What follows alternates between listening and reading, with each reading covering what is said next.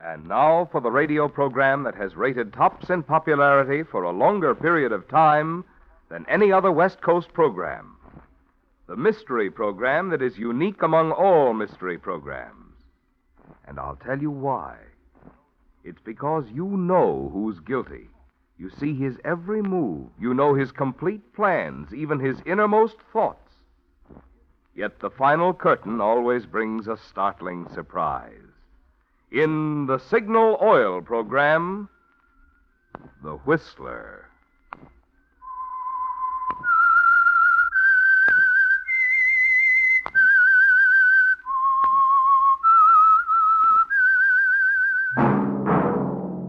That whistle is your signal for the Signal Oil program, The Whistler.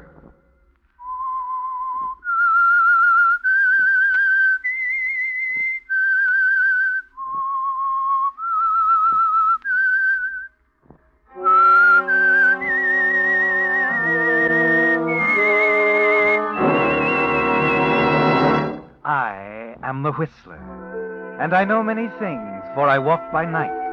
I know many strange tales hidden in the hearts of men and women who have stepped into the shadows. Yes, I know the nameless terrors of which they dare not speak.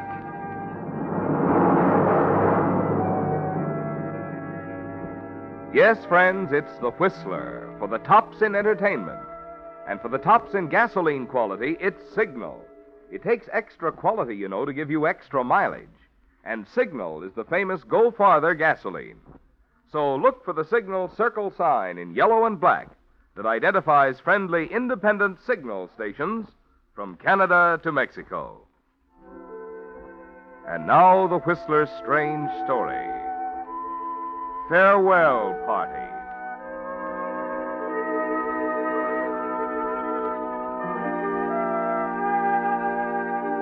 The gay, laughing crowd at the steamer dock hardly noticed the young woman in the smartly tailored gray suit as she half ran up the gangplank under the glare of the floodlights. Outwardly, she appeared calm, in spite of the fact that the cold hand of panic was tightening around her heart. Julia Chandler shuddered slightly as she stepped on the deck. Julia had made up her mind. In a few minutes, she was going to kill a man. There was nothing else she could do, and it would be very simple. On the final blast of the ship's all-ashore whistle, she would pull the trigger. Then she would melt into the crowd and go ashore. The body wouldn't be discovered until the ship was at sea. As she hurried down the deck, the events that had brought her here raced through her mind. It had all begun that night a week ago at the Club Los Flores, where she was dancing with her husband's business partner, Ralph Ellis. You know, of course, Ralph, that this is our last evening together. Why, Julia, you surprised me. Oh, no, I don't.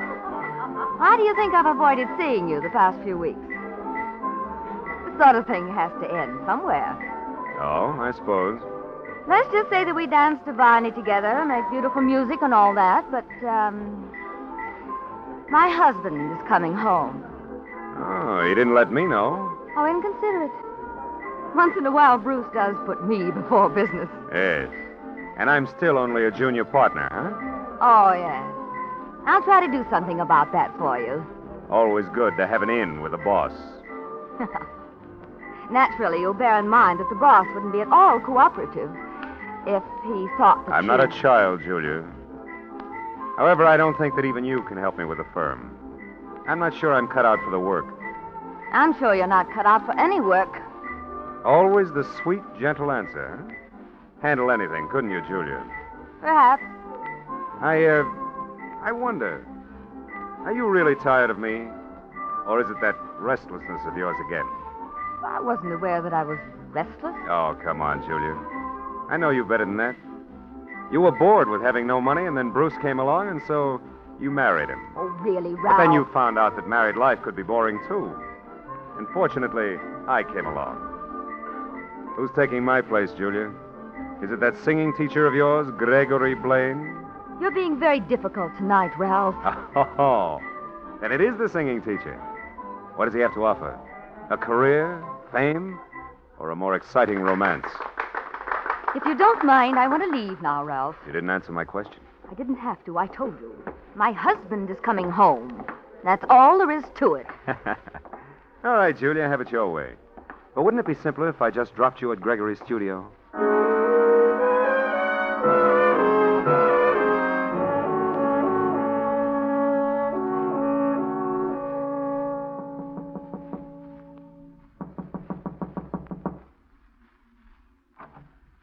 Julia, come in, my dear. I'm sorry to make it so late, Gregory, but it was Ralph. I couldn't be cruel. My darling, you couldn't be cruel to anyone. No. Come here. Oh, Gregory. Have you heard from your husband? Yes, he wired me from Chicago. It's coming tomorrow. That's why I wanted to see you. Julia, you're sure there's no other way? Now, we've been all through that. What about the records we made? They're right over here. Oh, I see you've been playing them over. They all right? Yes. Your voice, Julia, it is so improved. You sing with such confidence, full, rounded tones. I don't mean the music, Gregory. The little record of our voices. Are they... Oh. It will sound as if we're right in the room. Here, I'll show you. It's at the end of the song.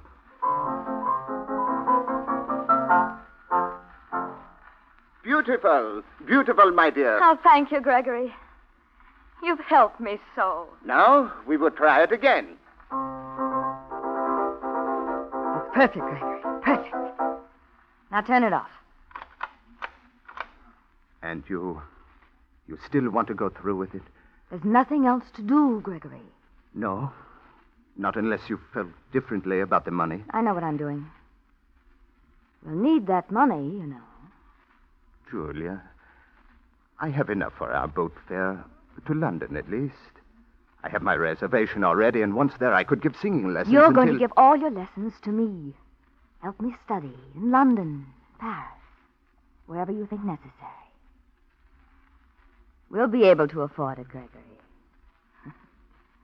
We can even afford to fail. Oh, that couldn't happen. Not with that voice and the proper When training. it's all settled.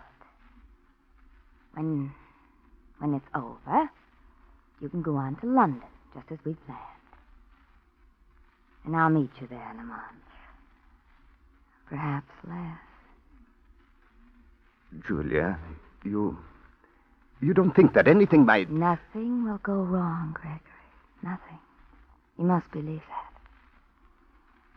We're going to kill him together. To be together.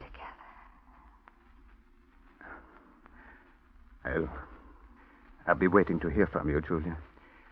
You don't have to come back again. Just call. Gregory. Yes? Kiss me goodnight.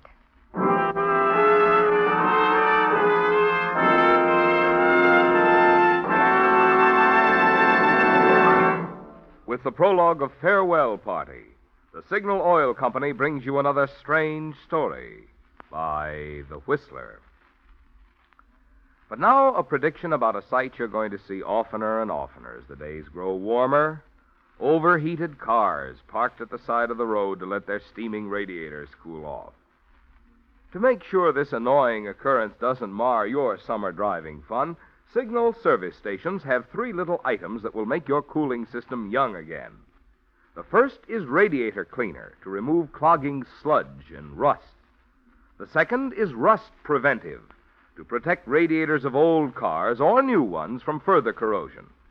And the third is radiator sealer that stops any small leaks in a jiffy.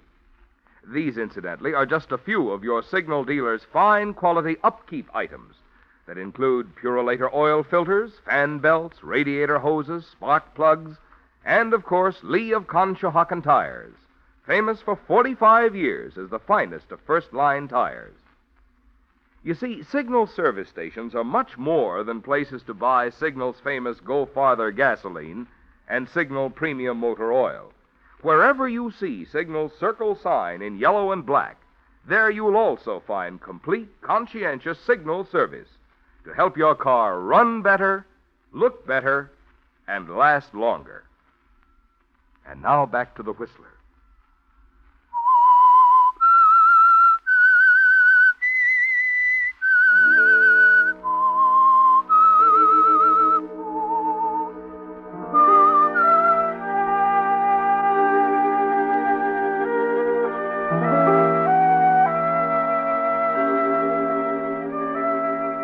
It was a long search, wasn't it, Julia? Trying to discover what you really wanted out of life. But at last you've decided, and it's quite simple.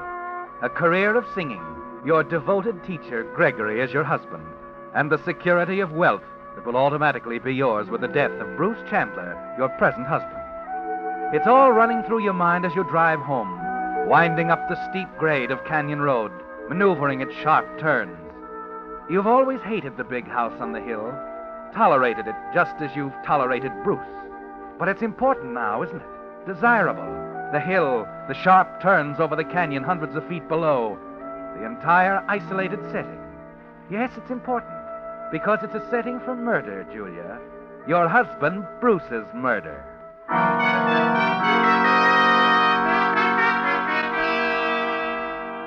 You sleep well that night, relaxing completely, and then spend a long time before your dressing table in the morning. You want to look well for Bruce's return, as beautiful and disarming as possible. But on the way downstairs, you receive a shock. Voices, Julia, angry voices coming from Bruce's study across the hall. Keep it from you, Bruce. What do you think I'm doing here? You knew I'd find out, that's why. I did not know. It doesn't make any difference. I'm through with you, Ralph, for good. Have you spoken to Julia about it? Not yet. Well, perhaps if the three of us talked it over. There's no explaining away this sort of thing, Ralph, not to my satisfaction. After all I've done for... I wish you'd leave. Right now. What do you plan to do? I have very little choice. I see. Well, if you won't listen, Bruce... I've heard quite enough. Now, get out of here. Julia. Oh, I'm sorry, Bruce. I couldn't help hearing. Look, Julia, tell him we've got to discuss it. I Tell him said get out, Ralph. Now. All right. I'm going. I don't suppose there's anything I can say, Bruce. No. I've been a fool. Won't make it any easier discussing it with you. It's a mess. But does it occur to you that you might be at least partly to blame? Away on business more than half the time, leaving the way clear for Ralph? Almost inviting him... I said I'd rather not discuss it now, Julia. All right. Are you terribly hurt, Bruce? Not so hurt that I don't know what to do about it. Well, I wouldn't be too hasty.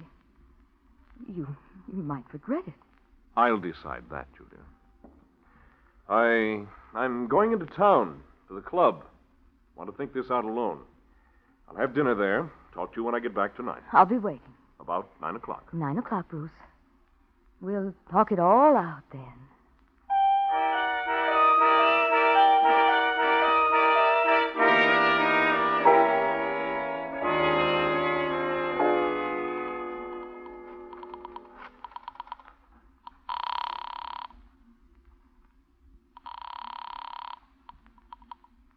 Hello? Gregory, Julia, what is it? I didn't expect to hear from something you. so- happened. I can't tell you now. But, my singing lesson, You're sing... Yes? it has to be tonight. Tonight? Yes, it's the only way, Gregory, to keep him from changing things. Will you be here? What time? He's coming home at 9. You better be here by 8:30. But, I'll be there, Julia. And bring the record. Of course. And, Gregory, Yes, Julia. it's going to be all right. You'll see. Everything is going to be all right.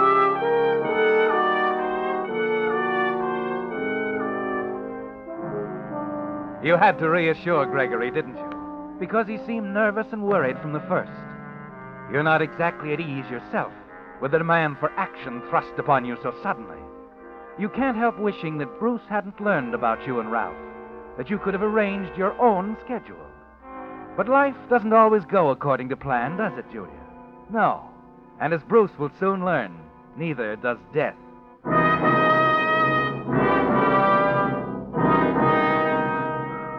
You wait anxiously all afternoon. Promptly at 8:30, Gregory's car swings into the drive. A few moments later, you hear the maid answering the door, admitting him into the front hall. Expecting you, sir.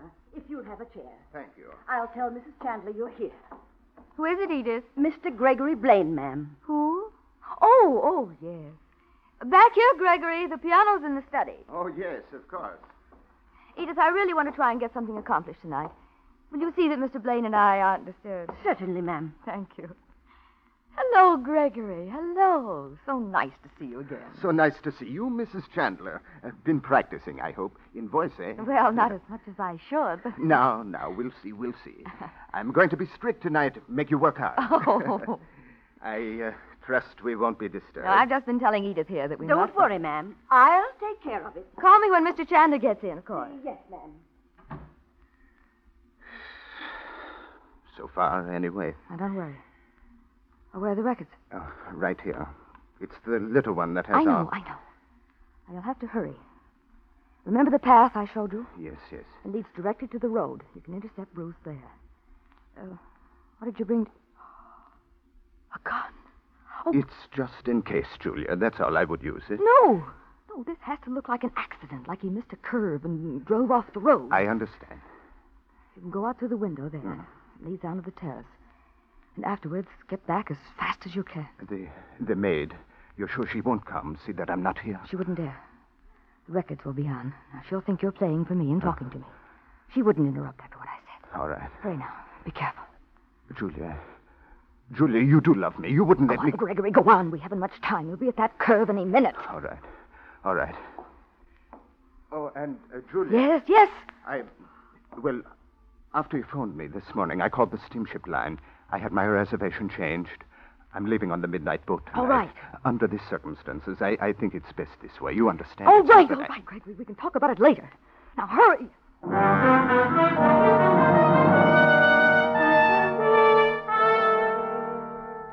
It's underway, Julia.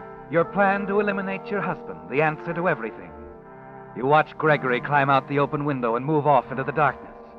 You stand there for several seconds, visualizing all that's going to happen. In your mind, you see Bruce's open convertible winding slowly up the treacherous road, stopping as Gregory steps out into the glare of the headlights. You picture the sudden movement as he strikes, and then you see Bruce slump over the steering wheel, Greg starting the car, and then letting it roll over the embankment.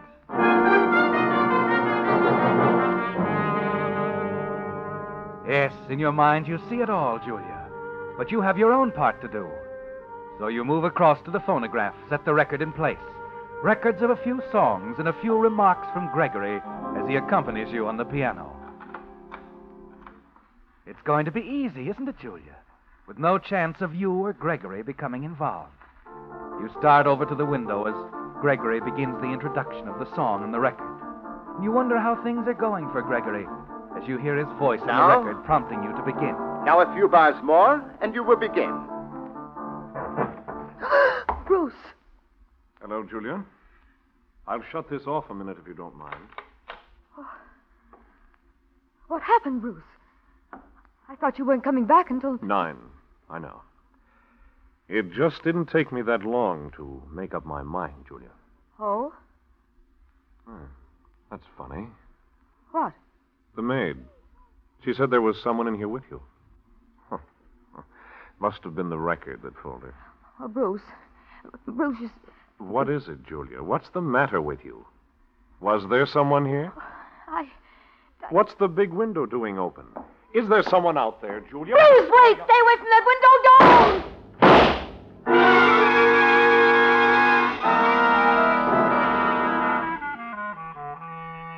For more than a minute, you stand there, frozen in the middle of the room, as your husband sinks to the floor.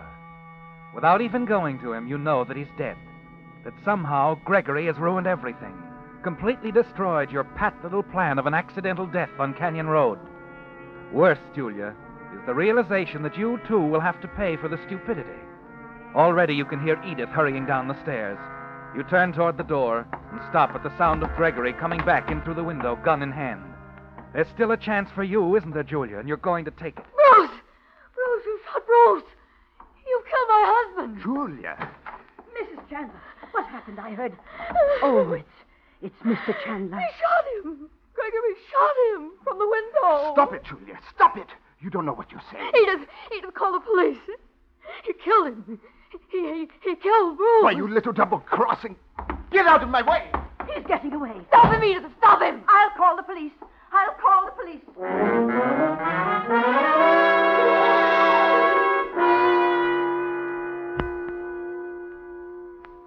That's all you can tell us, eh, Mrs. Chandler? Well, there isn't anything else, Lieutenant. It all happened so fast.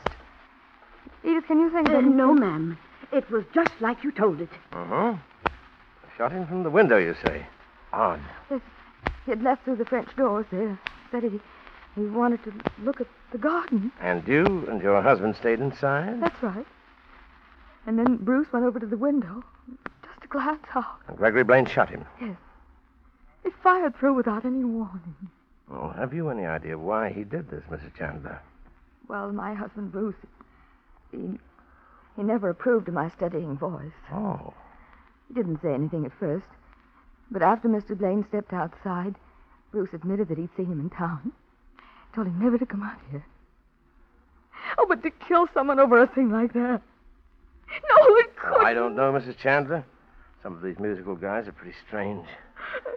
Well, I'll try to run him down. And you'll start looking for him right away. Sure. Start a full-scale manhunt if we have any trouble. Don't worry, Mrs. Chandler. We'll get him sooner or later. Then we'll have all the reasons. Thank you, Lieutenant. Edith, when you show them... Oh, never mind, Mrs. Chandler. I can find my way. My man in the coroner will take care of everything. Now, you'd better get some rest. You don't look so good.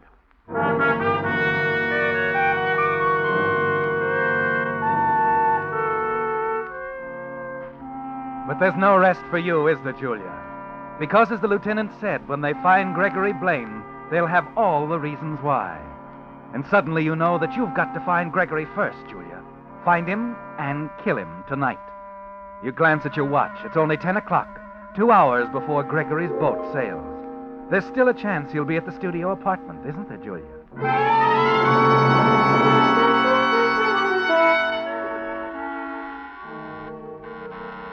You looking for him too, lady? Oh, what? Gregory Blaine. That who you want? Yes. Someone else been looking for him? Mm-hmm. The police. They was looking for him. Oh, fine lot of sleep I'll get tonight. The police might as well move in here.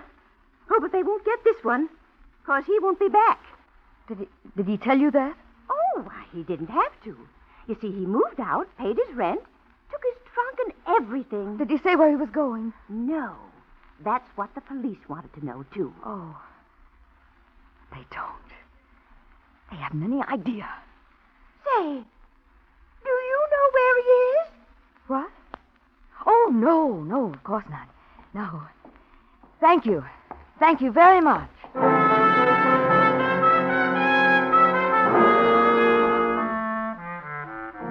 But you do know, don't you, Julia? And there's still time to reach Gregory before the boat sails. At the steamer docks, you check the sailings, drive down to Pier 29. There's a gay crowd of passengers at the gangplank, surrounded by friends who have come to see them off. You move through them unnoticed and go aboard, timing your movement so you can reach Greg and kill him during the last blast of the ship's whistle. Yeah, sure, you're right. Oh! Excuse me. Are you looking for your stateroom too, lady? Oh, no, I came down to see a friend. Excuse me, Me please. too. I've been looking for my friend for the last hour, and I can't find him. Old Charlie Bemis. You wouldn't be looking for old Charlie Bemis, too, would you? No. I can't understand it. Charlie promised he'd come down to see me off. Good old Charlie. Got to have a sort with old Charlie before we say, you know. And say, you're a very pretty girl. Oh, please. Oh, Perhaps he's waiting in your cabin. yeah, I thought of that, too. You know something? I can't find my cabin either. Well, the steward, I'm sure he'll help you. Sure, yeah, that's a good idea. I got to find old Charlie. Say, you would like to have a little drink with us, too, wouldn't you? No, I wouldn't, please. Always nice to have somebody come down and say goodbye. Yes, it is. Well, I hope you find your friend, lady. I will. Oh, I've got to find him.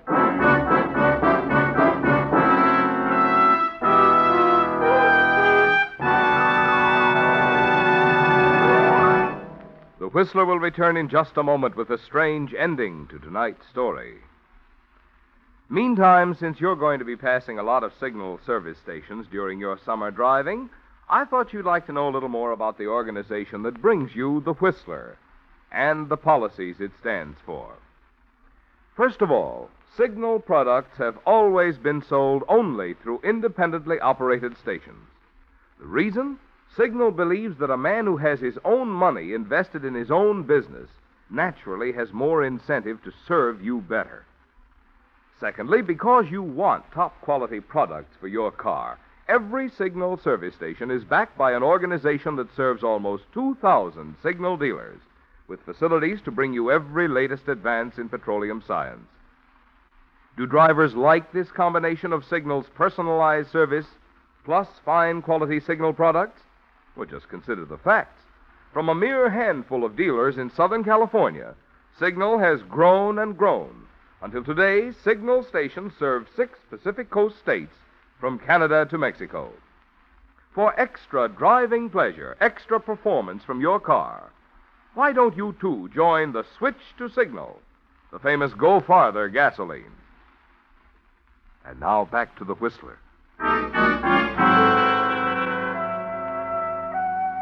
The gay crowd at the steamer dock was shocked at the news of the killing on board.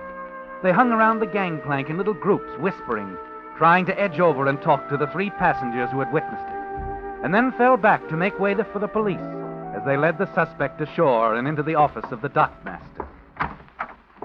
Oh, Lieutenant Skelly. Oh, yes. What is it, Sergeant? We picked up that singing teacher, Gregory Blaine. He was going to take the boat, too. Had a gun and a blackjack with him. Oh, good. Take him down to headquarters. We'll get to him later. Meanwhile, I'm busy with our friend here. Yes, sir. Okay.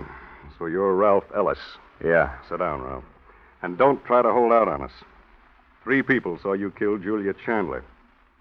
Now, what was it all about? All right, what's the use? I had an argument with her husband. We're business partners. Not an argument. Over her? No, nothing like that. It was about some funds, company funds I'd mishandled. He was going to turn the matter over to the police. I see. I was trying to get out of the country, and this was the first boat leaving. When I saw her coming along the deck, well, I figured she was after me, that's all. And why should Mrs. Chandler be after you? Because she must have seen me at the window a couple of hours ago when... When what, Ralph? When I killed her husband.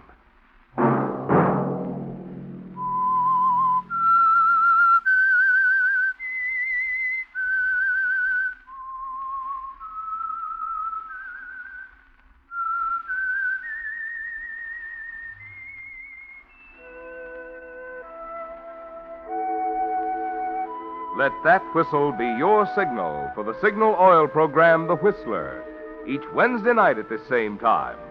Brought to you by the Signal Oil Company, marketers of Signal gasoline and motor oil and fine quality automotive accessories. Signal has asked me to remind you, to get the most driving pleasure, drive at sensible speeds, be courteous, and obey traffic regulations. It may save a life. Possibly your own.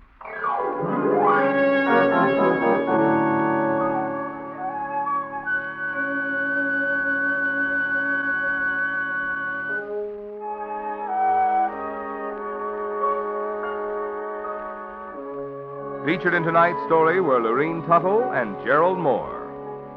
The Whistler was written by Bob Gray with music by Wilbur Hatch and was transmitted to our troops overseas by the Armed Forces Radio Service. Remember, at the same time next Wednesday, another strange tale by The Whistler. Marvin Miller speaking. This is CBS, the Columbia Broadcasting System.